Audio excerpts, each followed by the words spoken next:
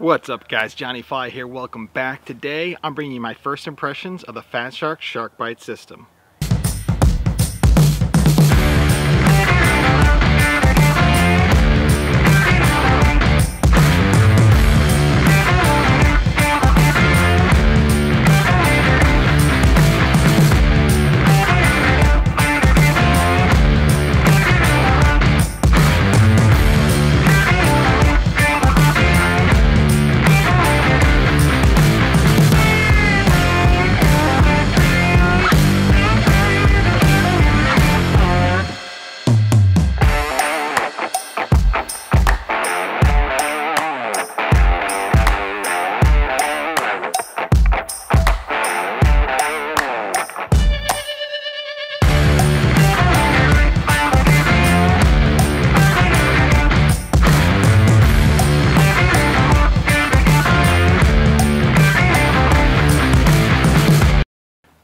Alright, first things first, jumping right into it, I gotta tell you that the Shark Byte system by Fatshark, to me personally, is probably one of the most exciting new developments we've had in racing in a while. Other things I think that come to mind is obviously we have the TBS Tracer, the Immersion RC Go systems coming out, bringing 2.4 gigahertz low latency racing. That's really exciting. I think this is more exciting. Not since I get to like the 20x20 stacks, the Acon AK32 pin, when that came out, that was a big boom for racing, bringing lighter weight quads, high performing 20x20 ESCs. The Tattoo 3.0 R line, when that first came out, to me that was a big jump in battery technology. That was really exciting. Again, to me, this is even more exciting. Alright, so now that I said that, and obviously I'm super pumped, and I love this system, I'm a big fan of using it, it's not a perfect system, right? And I think a lot of people have come into it and saying, you know, they got the DJI FPV system, and now they're trying this thing, and they look at the images and they compare the two, and they go, wow, DJI looks so much better, who cares, this thing's a piece of junk. And let me just get straight to the chase. If you look at the picture out of the DJI quad, it is absolutely incredible. When you first try DJI FPV, it is just an earth-shattering type experience. If you're used to analog, you put that thing on, it almost doesn't look real. It looks like someone took a static picture from a GoPro, slapped it in your goggles and said, this is the new system. You think, there's no way it could fly, and yet you can fly with it. It's absolutely incredible. And I feel like if you're a pilot looking to do, you know, just general freestyle, flying around trees, you know, bandos is actually really, really great in. Cine whooping is absolutely incredible with the DJI system. All those systems, DJI is absolutely fantastic, and I think if that's what you're focused on, unless money's a concern and you already have HDOs or HDO2s, go the DJI route. That's going to give you the better picture quality, that experience. However, when it comes to racing, in my personal opinion, DJI is not there. So right now, the weight that you have to put on your quad for DJI is quite a bit.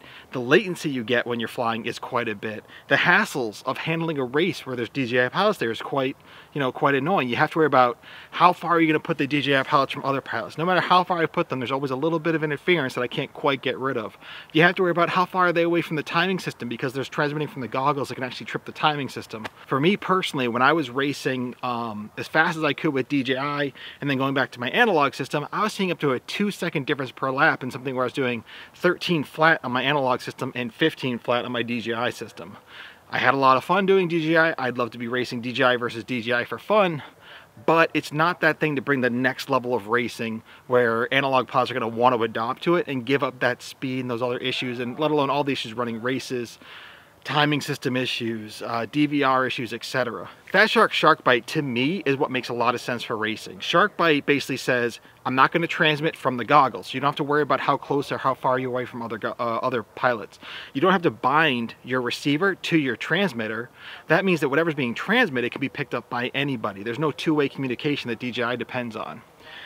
In addition to that, because it's a one-way transmission from the VTX to the RX, you could have multiple receivers all picking up exactly the same system. Something you can't quite do with DJI. You get different pictures if you're in spectator mode versus actually flying. Here, it's all the same. So what that means is, from a race director standpoint, I can have a system set up for timing, for review, for live streaming, using my own receivers completely separate from the pilot. Pilots can have their own, and we're getting the exact same picture. So that's really exciting from that standpoint. Additionally, because it works more like a traditional VTX, which is putting out constant levels of power, etc., it's picked up a lot more easily from the timing system. So we're getting win, win, win. Now, like I said, this is only a first impression video, so I'm not giving you my thorough analysis of how I've been enjoying this thing, how I've been flying it, and what the lap times and all that kind of stuff's been.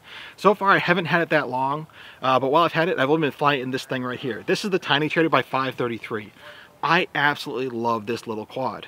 This quad here, as you can see, it looks the same as an analog quad, except Shark Byte is actually inside of it. So the really nice thing about Shark Byte is they have a Whoop style board that fits right on top of the Whoop style board you have for the flight controller and ESC inside this guy.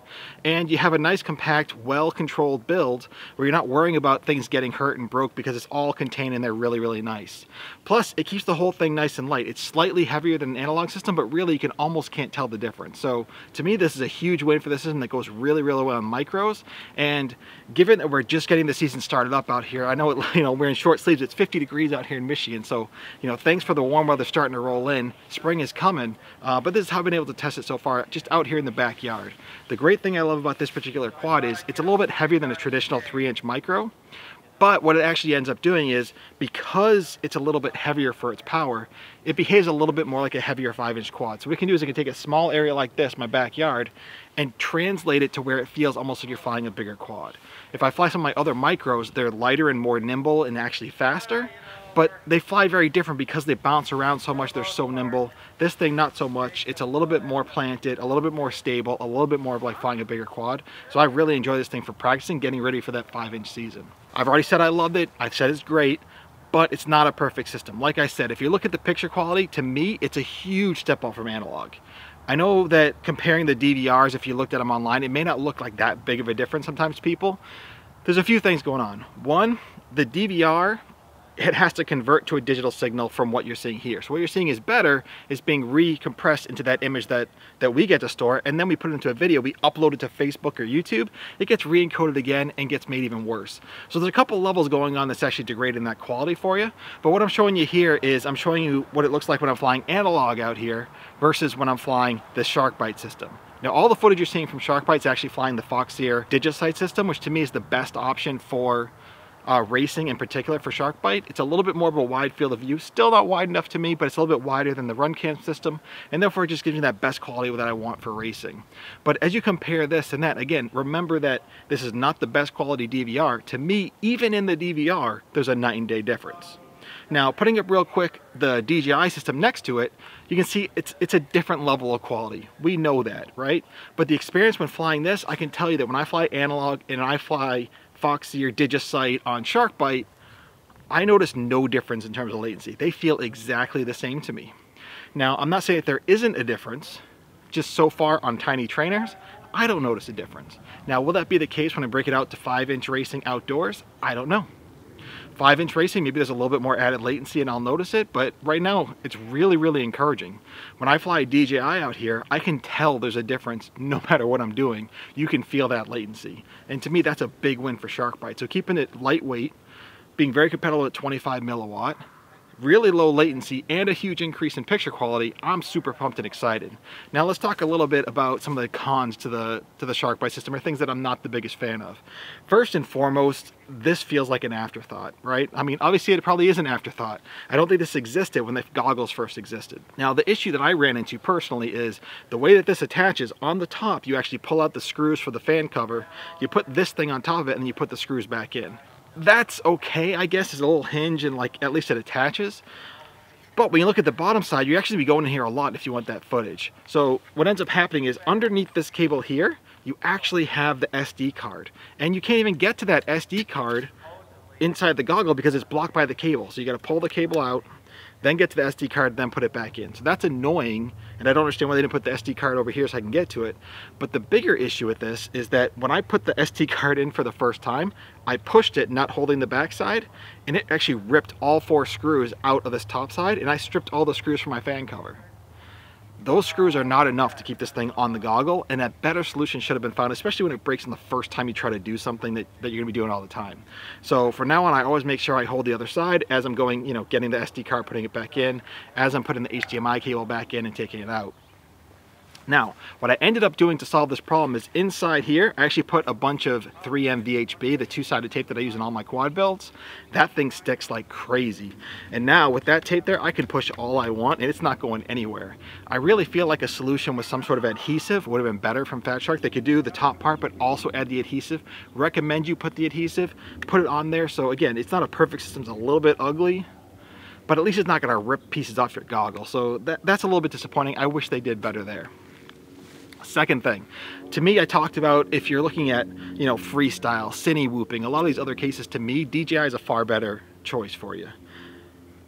Now, when it comes to racing, personally, I think 4:3 is the aspect ratio that we want as racers. We do a lot of pitch changes and having the maximum vertical field of view is really, really important to us.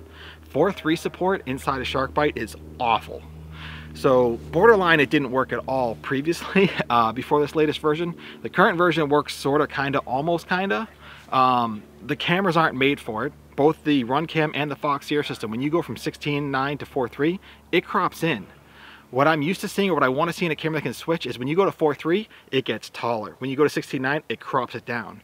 If you think about the way a lens works and the image applies to the sensor, it's a circle, right? So if you can already fit 16:9, you should be able to fit a taller image. If you bring it in a little bit on the width of 16:9, it should be able to be taller, give us a bigger field of view, and that's what we want to see. So as it is, in order to get a proper 4:3 image from me, the best way that I've found is actually running the 4:3 crop mode on the goggles. And 4:3 will chop off the two ends, show a 4:3 picture inside my HDOs, and now I get that 4:3 image I want, but the field of view does not match what I want for racing. If you compare the footage I have of analog versus Shark Byte, you can see that it's a lot wider with analog.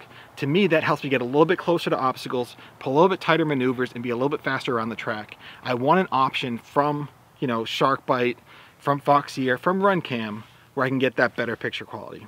All right, so next point. When you get a Shark Byte system, you do not get anything in terms of manuals, how it works, how to use it, how to wire it. You get nothing. You are totally on your own. This is especially true when you get the VTX. Personally, I really like the TX5S.1, which is the Whoop style board. But in that board, you have no directions on where to solder. You have no directions on what the input range is for voltages. You aren't told what the TX and RX thing is, how to set it up. There's no instructions at all. If you contrast that to the DJI system, you get everything you could ever need, and even then you really don't need it with DJI. It's just so simple. You know exactly where everything goes, you know how to wire it up. If you don't, there's great documentation to help you out. So that's a place where Fatshark, to me, really needs to step up their game. People who are coming into this system, it's a really intimidating system. They gotta clean that up, especially for me. I didn't know what the voltage input could be. I'd love to have 6S input voltage, but I don't know if it'll blow up. I have no idea. What I do know is that I'm running it off 3S, which is what I'm running on my tiny trainer, and that works great in that board. But I don't know what else works. And just Shark Byte, you know, Fatshark, you gotta do a better job bringing that out to us. Another really big issue that I wanna bring up is I really like the TX5S.1 board. But what actually happens is if you look at the location of the capacitors on the board, on the back side of the board where you put the little screw nut on, there's capacitors really close to that screw port. And when I did my very first build is when I put that nut on the end, it actually rubbed up against the capacitor and I didn't realize, and it knocked it off the board. The board still functioned, but I feel like it's not functioning as well as it could because that capacitor is missing.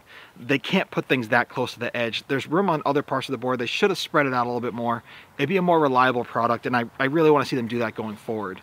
Now the good news is I did have a second TX5S.1. I ended up putting that in. And all I did differently is I just didn't put the nut on the back.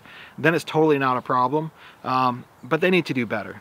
In general, what I've noticed with Shark Byte is hugely promising. I absolutely love using it. I think it's fantastic for racing. I notice as I'm flying here in the backyard, I can see things so much easier. One of the key things is I actually have some black pop-up gates that I'm using. I'm using those very specifically for a reason. When I fly my analog systems, those are super hard to see. The black color just blends right in. They're not very thick. They're hard to see. So I wanted to try them with the Shark Byte system. When I fly Shark Byte, I have no issues picking those things out at all. I can see them from a great distance. It gives me way more confidence flying. If you watch on my analog footage, you'll see that I hit some of those gates quite a bit because I can't tell where they are until it's too late. Versus when I'm flying Shark Byte, I don't think I ever hit that second gate doing that right-hand turn because I always knew where it was because I could see it. And that to me is a huge advantage when it comes to racing. I can't wait to get out there and flying with other guys where I can see those quads. I've done quite a bit of chase footage with the DJI system following race quads, and being able to see that quad on the field is just so incredible. It's a whole different level of racing. It feels like a whole new experience, and I want more and more of those opportunities coming to racing. So to me, I feel like Shark Byte's getting there. I need more support from Fatshark coming out to race directors, coming out working with racers, getting it adopted so we can have more pilots out here flying it. And I think it's going to be an incredible experience racing. We just have to get to the point where we have, you know, pilots actually using it and then race directors really supporting it. Right now, in a little bit of a chicken or egg situation, there's a lot of focus being done on DJI because we have so many new guys coming into DJI, which I think is fantastic. Again, if you're getting started flying, you want to go out and fly probably freestyle first, DJI is the way to go. It's amazing. And those guys want to take those systems and come out to racing. And it's causing a lot of trouble, and we're spending a lot of effort trying to make it work, or at least work as well as we can. And I'm all for doing that too. But at the same time, nobody's really focusing on Shark Byte. And to me, that's where we got to start pushing. And I can't wait to start trying to race this thing seriously. As soon as it warms up a little bit and we get our field ready to go, we'll be ready to do some 5-inch racing. I plan on putting the system in a 5-inch racer, bringing that out, doing some lap time comparisons, seeing how it goes analog to Shark Byte.